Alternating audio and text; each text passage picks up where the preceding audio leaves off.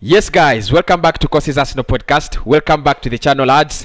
We're gonna be speaking about it's not a breaking story anymore because it has passed time.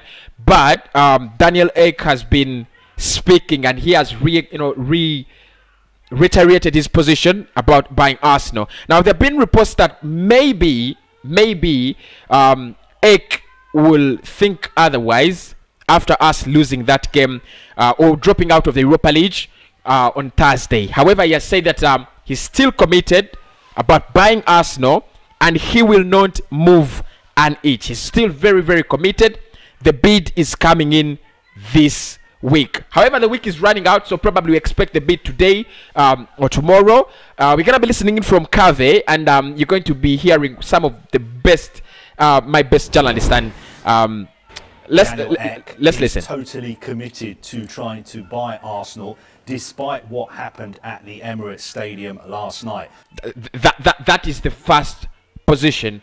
Committed to buying Arsenal despite what happened at the Emirates last night. Of course, you remember last night that 0-0, players falling onto the pitch crying after we didn't qualify. An absolute abysmal of a performance.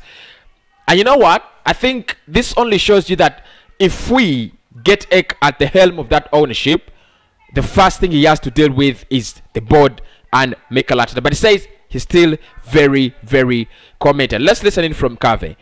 Of course, Arsenal's failure to beat Villarreal means they're unlikely to be playing in Europe next season. Ek is set to make an opening bid, but he didn't want to make that offer before last night's game because... Okay, so again now we know why the deal has been delayed, why the bid has been delayed. According to Cave, he says that Daniel Ek didn't actually want to make the bid. He didn't want to make the initial bid before the game, and literally because that would actually affect the players and affect the manager and affect the game and the conditions and environment around the game. We have not benefited because whether he made the bid or he didn't, the performance was still an absolute abysmal. But this is what Cave says. Ek thought that maybe making the bid could actually make Arsenal lose the game. Because he didn't want to cause a distraction as far as Mikel Arteta and the players are concerned. Now, if he does bid £1.8 billion, it could be argued that that would be a great offer, considering Arsenal are set to miss out on European football for the first time in 25 seasons. Good. So, again, another positive one. I mean, just positive news in this one. I think the last positive story we have had in a couple of hours, it says that the 1.8 billion bid will be just enough to change Kroenke's position from I don't want to sell to sell, because literally the value of the club is falling. For the past 25 years, we've been qualifying for European football, either the Europa League or the Champions League. This is the first time in 25 years that we will not be playing in any European competition, and this makes the value of the club drop a little bit low, first and foremost. But next season is gonna be so unprofitable for the Kroenkes. No Europa League, no Champions League, finishing 9th. Literally the revenue is dropping and dropping. So maybe we could see the 1.8 billion bid taken in by the Kroenkes, and also we could see this bid being just sufficient enough.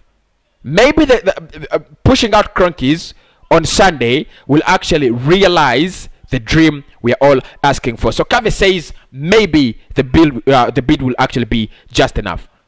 Out of respect for Arsenal owner Stan Kroenke, Ek will not be commenting on the bid, but last night doesn't change anything. He wants to buy Arsenal and he has the funds in place to do a deal. Exactly. Cave, what has intrigued a lot of Arsenal fans is the involvement of the legends, Thierry Henry, Dennis Bergkamp, Patrick Vieira.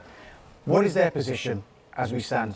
Their position hasn't changed either. They are as committed as Daniel Ek. They are backing him 100%.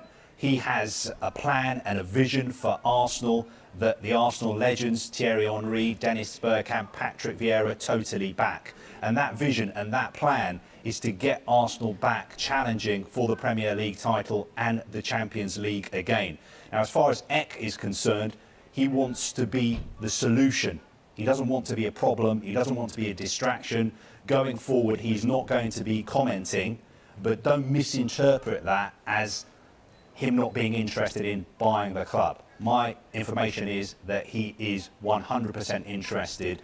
What happened last night does not affect anything. So guys, that is it.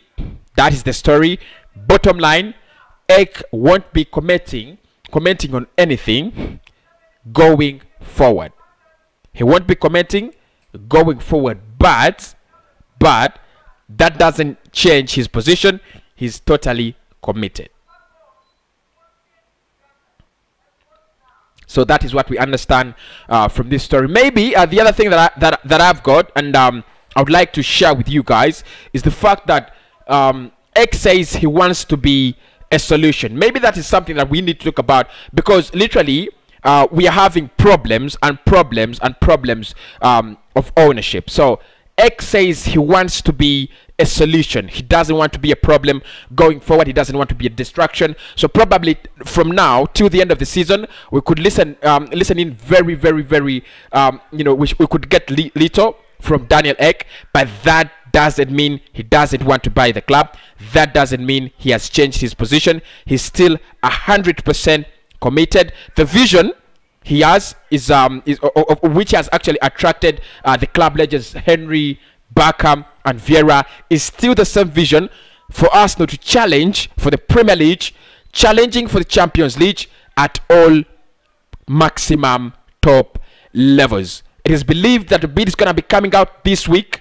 That is according to Skype. They gave us 10 days. We are in around 7 days of the 10 days. So probably today and tomorrow, we could hear that a bid has been launched or released. He said he never wanted to release the bid earlier, before the big game, because it could have distracted the players. Will Kroenke sell? Will he not? Will Kroenke not sell? We are going to discuss that at exactly 9:30 p.m. on the live show. Will Kroenke get out of this football club?